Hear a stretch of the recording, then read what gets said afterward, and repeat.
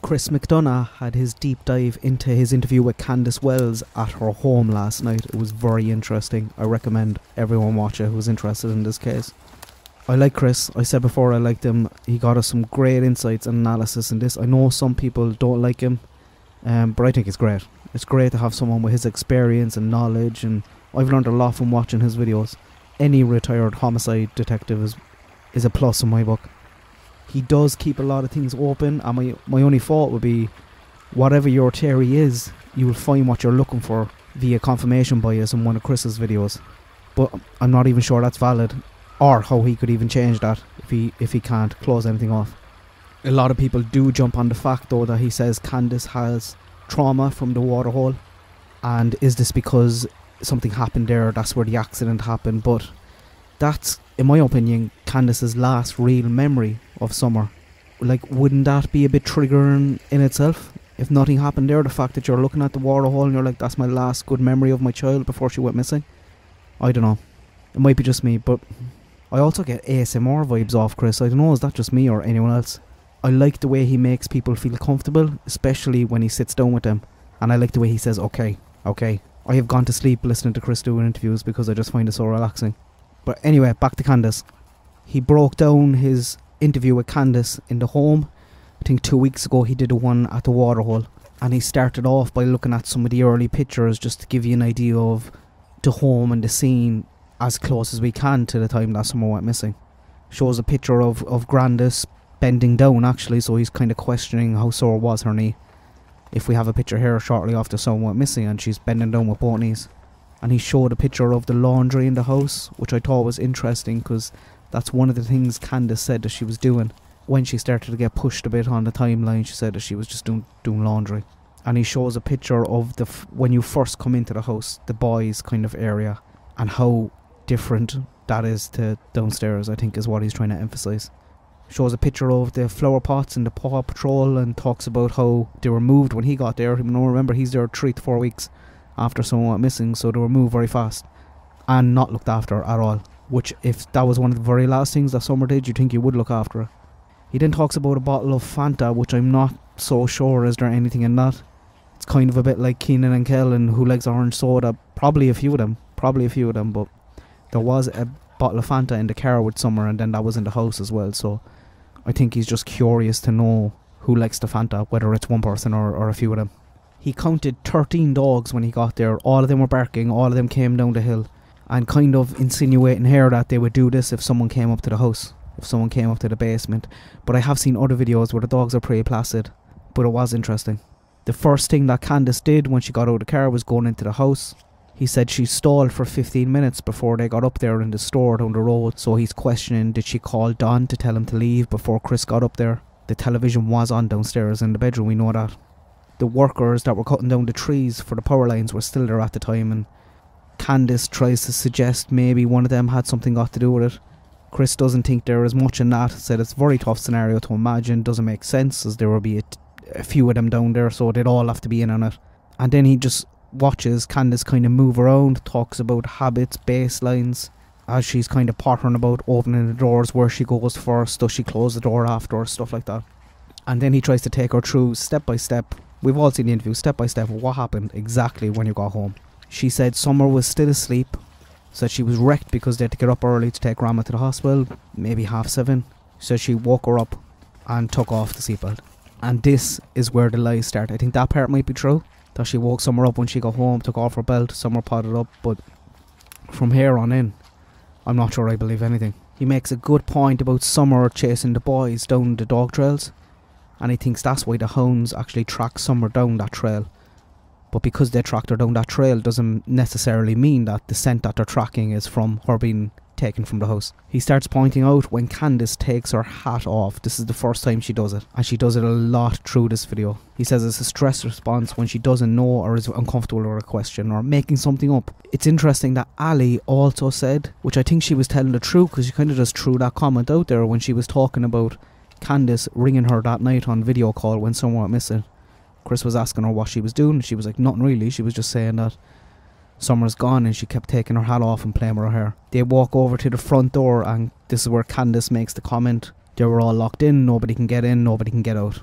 which she'll kind of pull back on later, because that doesn't really work for the narrative that she's trying to fit, because if they were all locked in, it doesn't look possible that Summer could actually open that basement door. Chris asks where the boys were, and she takes her hat off again. She starts pausing when he asks about Summer, and this is because she's in the lie now already. She's in her narrative. This is part of something she has completely made up, so she's struggling. Starts moving the hat again, mad thinking. She's completely making her up, doesn't know what to say, deception everywhere. She says they would just do normal stuff and brought the shopping in. So she got out of the car, went over, took off Summer's seatbelt, woke her up, went into the house, got the boys, was doing normal stuff, came back out, brought the shopping in. Chris has no time for this. He thinks she's completely making her up. Candus can't look him in the eyes, turning away when he asks her questions, taking her hat off again, saying it was just normal stuff. But she doesn't have an iota. And next is a very, very good point. So when Candus says that Summer is on the floor playing with toys, so she points in and says, oh, someone went in, she was playing with her toys on the floor. This is before she went downstairs. And Chris correctly points out that if she's playing with her toys, then why would she need to go downstairs to play with her toys? Was it new toys? Was it different toys? Why wouldn't she bring them back upstairs and play where there's a bit of light? They walk over to the flower pots. Candus talks about the toys and the rocks. I don't believe a word of it. Not a word. I don't think Chris does either. He makes a good point also that the detectives didn't collect any of these toys. If this was the last thing that Summer touched, you'd think they would want to collect them. Is it because they don't believe a word of it either? I don't know. Then we get the part where she goes back over to the house after getting some candy from Grandma. Candus actually forgets her script of she washed her hands before she ate the candy here.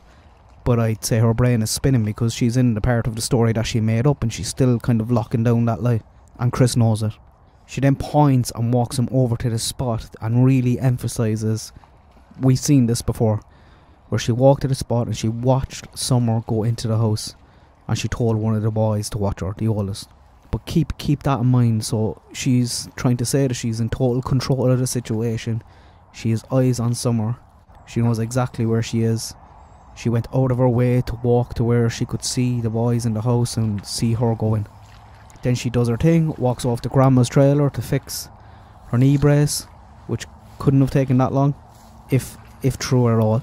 Came back over to the boys, asked where Summer is. They said she was downstairs. Like, even that itself, that whole timeline of that couldn't be more than 30 minutes. So Candus has a real problem here. Where is the missing 2 hours? What happened? They go into the house and they start having a chat, and Chris correctly points out that one of the photographs that he showed us at the start of the video where Summer's clothes were are now removed, and Don and Candus are hanging up there instead. So it's very quick for Summer's clothes to be removed. Do they know she's not coming back? Then we get to the stairs. And no matter how many times you've seen this, it is shocking. It's child neglect. It is. Having a 5-year-old down there, it turns my stomach when I see it. When I see the stairs, when I see the basement. And you can tell in the video and from his reaction, Chris is pretty stunned by it as well. It's just a horrible environment for a kid to be in. He talks about how this, in the parent's mind, is the last contact site of the child, and how he thinks it's bullshit. And all bets are off here now for him, and he says that. He's a bit shook by the stairs, he's shook by the basement, and he knows something's up. There is one thing here that Chris kind of skips over. I was hoping he'd hone in on it, but I'll come back to it at the end of the video. Candus says she went downstairs, she looked under Summer's bed and looked under blankets. Just keep that in mind. Chris points out how dark it is and how you couldn't even play with your toys down there, and how Summer is an outdoor kid, which I think we all agree with. Then we get to the back door, and now all of a sudden, after Candus saying upstairs that all doors are locked, nobody in, nobody out, she corrects herself and she's like, I don't remember whether I locked this door or not. The reason for that is, for someone to come up there and take Summer directly from the basement, that would have to be open. Summer's not going to be able to open that door if it's locked. And this is a major point, because Candus now is trying to suggest that Summer wandered out, perhaps. Wandered out of the basement. Or at very least leave that option open. But if that door was open, that's a direct contrast to what Candus was saying about watching Summer when she was upstairs. She walked over, she watched her going into the house, she told one of the boys look after her, so she's in total control of the situation and she knows exactly where Summer is. But if that door is left open, Summer can break that at any stage. She can go out there and nobody will know where she is. So these two scenarios don't make sense. One of them is a lie, and I think it's the first one. I think we all know it's the first one, when Candus walks over and says that she watched Summer going in and told one of the boys look after her. That's not true at all. She didn't know where Summer was, in my opinion. She just took eyes over. And once he sees the door and sees the basement, this is where Chris is pointing out that there's no way a stranger took Summer from the basement. And he's not even sure she went to the basement in the first place. I'm not so sure either. He mentions next one comment that I talked about in my first video, and I was hoping he'd click or go back to Candus searching under the bed or searching under the clothes, as she said. But he talks about one of the TBI officers saying that one of the boys said that they were playing hide and seek, and just kind of moves off it quickly, says it bothers him a bit. But I have a little theory on that, and I was talking about it in the first video about how if Summer came home, went into the boys, told them that she was with Hunter, seen Hunter, had a great time. All kids love teenagers. They would have been a bit jealous. She might have told them about getting a slushie. They didn't get a slushie. They might have been a bit jealous about that. And they were watching Minecraft on YouTube. So the idea that when Candus got home, the boys were mad to go outside, I don't buy that at all. If they were locked on to Minecraft videos on YouTube, it'll be very difficult for them to get away from that. They'd have to be kicked off it to get away from it. Anybody who has kids, and I think Chris would spot that as well if he had a child growing up today that was watching Minecraft videos, he'd see how difficult it was to break that connection, to get him away from YouTube if they're on it for hours. So I was speculating, did Summer come home, go into the boys, start talking about Hunter, start talking about her slushie, and was annoying them a little bit, so to get rid of her, so they can watch their videos in peace, they were like, Summer, do you want to play a game of hide and go seek? And started counting to 10. 1, 2, 3. The minute Summer got out of earshot, they stopped counting, went back to their videos. Bit mean. It is mean, obviously. We've all done it though, I think. Have you ever wanted a child or a kid to get you something from the house or another room, and you're like, I bet you can't get it for me in 10 seconds, and you start counting, but you don't care about the 10 seconds, you're just trying to get them to do it. That type of situation. And remember what I was saying about Candus going downstairs to the basement, searching under the bed, searching under the clothes. Did one of the boys tell her this? Is that why she was searching under the bed? Did she think someone was playing hide and seek? Because there might be a sprinkle of truth in there. And if Summer was playing hide and go seek with the boys, did she have an accident? Did she? We've talked about her hiding in one of the old fridge freezers outside. Did she wander off down to the creek and was taken from there? But this comment about hide and seek and the boys being on Minecraft on YouTube just has me thinking a lot. I think there could be something in that. I hope he comes back to it. I hope he hones in on that a small bit. But the video is very good. Check it out. I'll link it down below.